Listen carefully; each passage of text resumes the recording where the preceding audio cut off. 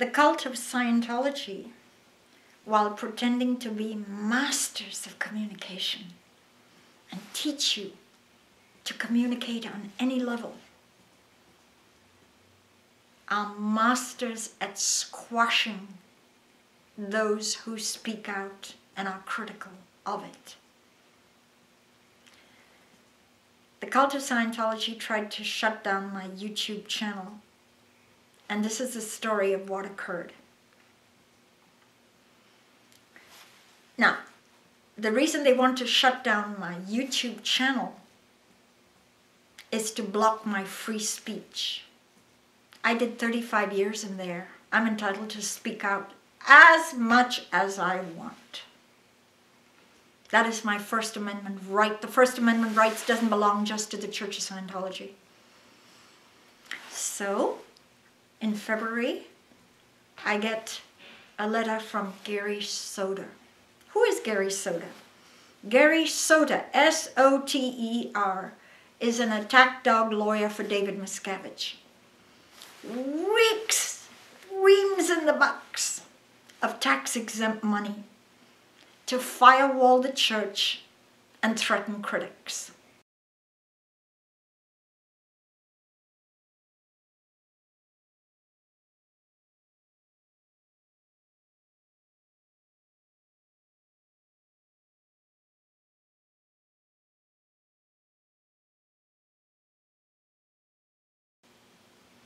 He replaced Elliot Abelson and seems to do the threat letters.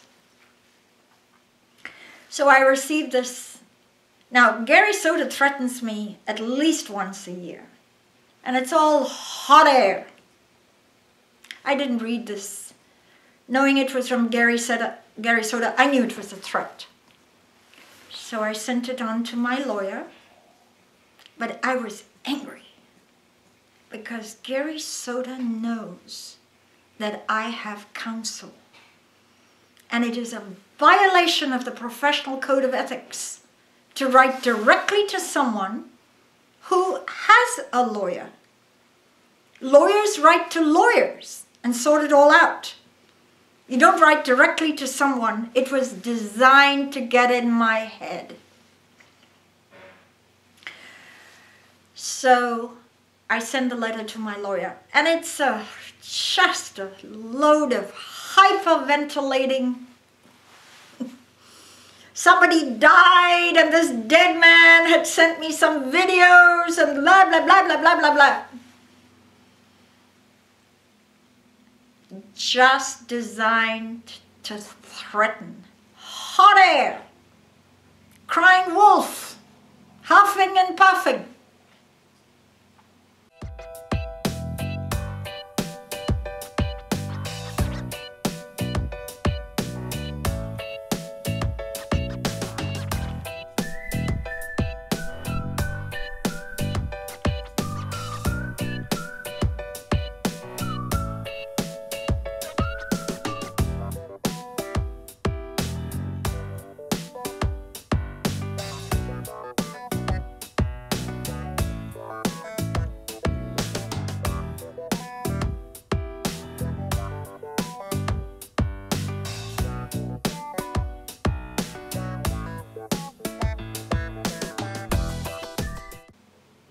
So I waited.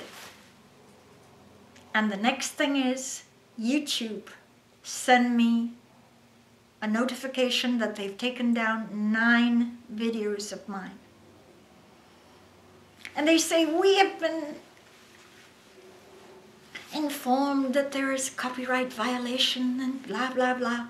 But YouTube were really helping me, because they counted 9 copyright violations. They didn't. On YouTube, they can take you out in 3 strikes, but YouTube bundled them all together.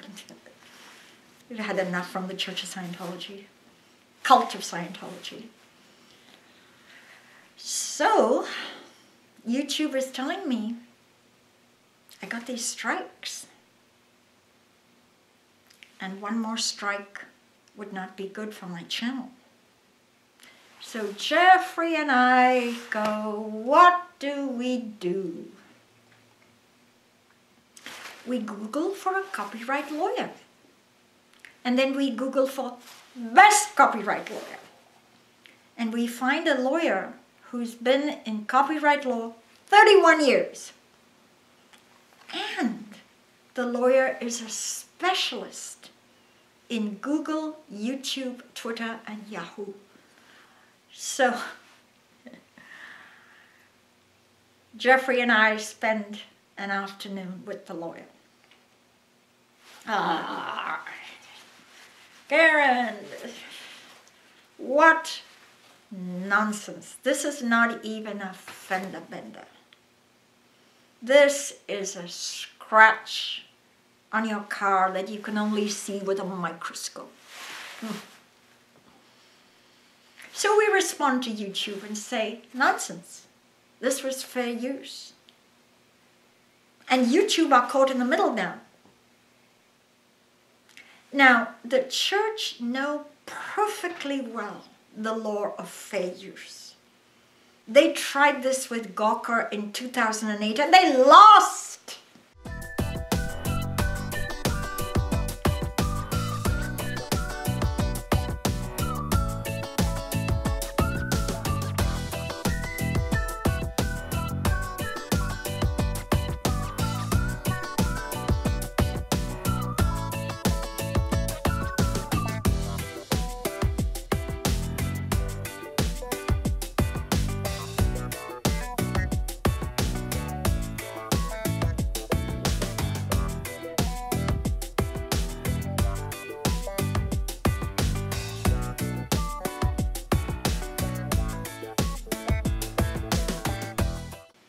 They know that fair use is permitted.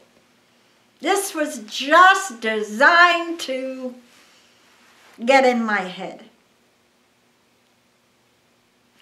Now, YouTube are not lawyers and they're not courts. And the Church of Scientology said, copyright violation. And we said, no, fair use. So YouTube said, well, my lawyer interpreted what YouTube gave the church 10 days to sue me. First of all, YouTube said, well, are you willing to go to court on this? And we said, absolutely, we'll go to court on this. Gave them my mailing address for service. And YouTube wrote and said, sue her. If you're so sure this is copyright, sue her. But if you don't, in 10 days, all her videos go back up and all these copyright strikes get removed. You know what is amazing to me? The cult of Scientology is supposed to protect their OT levels, their secret OT levels, which are all over the web. There's this site called AmericanBuddha.com. Here it is. And all the net for OT secrets, materials, and all the commands are right here. And the church doesn't lift a finger to take down their secret, trademarked, valuable cash assets. But they're after me because I have David Miscavige clips. David Miscavige little 30-second bleeps are more important than their precious OT levels. Look at these OT levels. So I wait. 10 days go by. And YouTube writes to me, all your videos are back up and all your copyright strikes are removed. Your account is in healthy good standing. Oh, my lawyer explains to me all the legalese. You know, this is an extreme church bluff. It is illegal per the Digital Millennium Copyright Act known as DMCA.